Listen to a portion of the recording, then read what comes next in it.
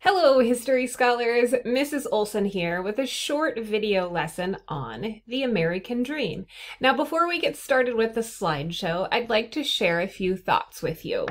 And those are, we have been exploring the U.S. ideals that have been set up through the U.S. founding documents. We have started thinking about the extent to which all groups of people are included in those ideals. Now we will continue this thinking by reflecting on our understanding of the American dream. Many people in the U.S. believe in the promise of the American dream. They believe that through hard work, anyone can have it all in the U.S. But is that really true? We're going to start this thinking through an exploration of a poem by a famous American poet named Langston Hughes. Okay, so at the end of this video lesson, and then with the assignment that you are going to do with the Langston Hughes poem, you should be able to understand how the American dream is defined. Okay, so here's the definition of the American dream. It's an ideal that the United States is a land of opportunity that allows for the possibility of upward mobility. So think social classes, freedom and equality of people of all classes who work hard and have the will to succeed. So I chose this graphic to represent the modern ideals or the modern representation of this definition in relation to the American dream, okay? Because we're going to talk about other ways in which the American dream can be perceived or thought about.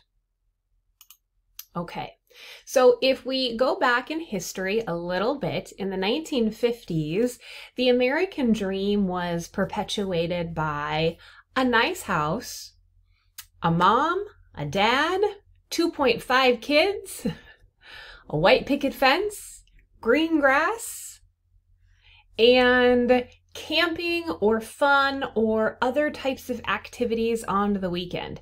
As you can see here with this family enjoying their time at the lake. They have a boat, boy has a bike. This is the outboard that dad can fix.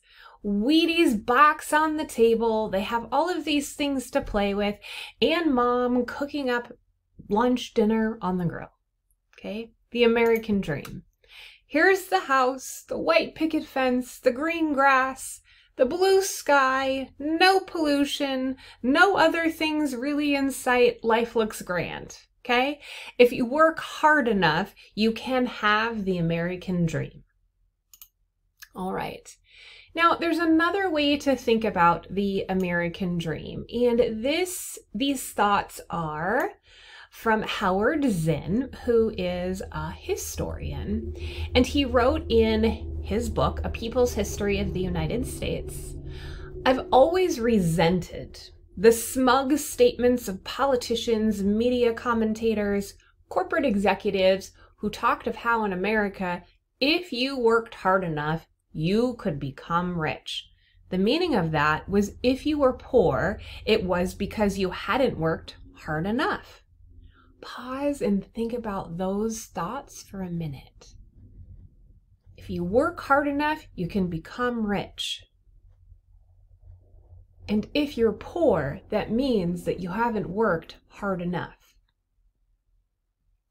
I knew this was a lie about my father and millions of others, men and women who worked harder than anyone, harder than the financiers and politicians, harder than anybody, if you accept that when you work at an unpleasant job, that makes it very hard work indeed.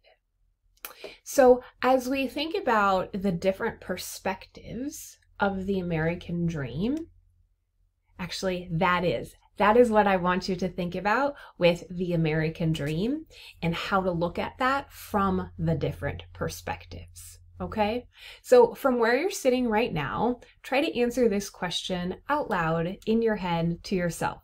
What is Zinn saying about hard work and the American dream? Okay, so some graphics, a cartoon, if you will, a political cartoon about the American dream.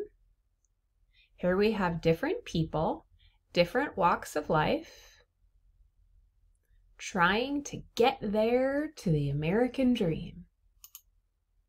Here's another one. If you want to look at any of these for a little bit longer, go ahead and pause the video so you can look at the different details that are included in these political cartoons. Okay, so this one says the American Dream game. This is the starting point in the game. It looks like here, white people can go this way, black people can go this way. And then once again, I'm going to have you pause the video so that you can see all of the different pieces on this game board. And once again, we are thinking about the different perspectives of the American dream.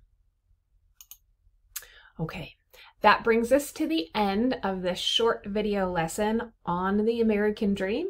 You're going to use this definition within the next assignment as you analyze the Langston Hughes poem.